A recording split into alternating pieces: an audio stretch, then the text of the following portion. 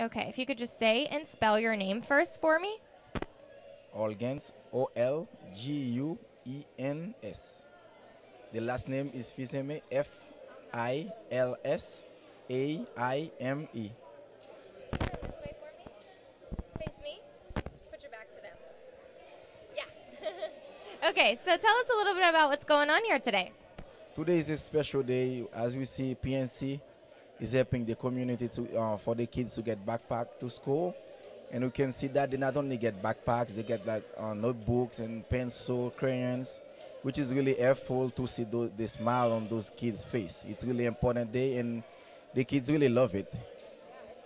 Yes, they love it. I'm the lieutenant at this place, the new lieutenant, and this is the first year I see that.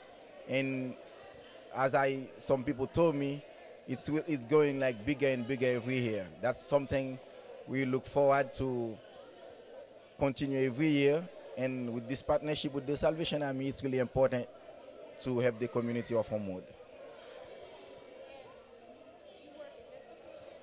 Yes, I'm the lieutenant here, the administrator at the call. Yes, yes.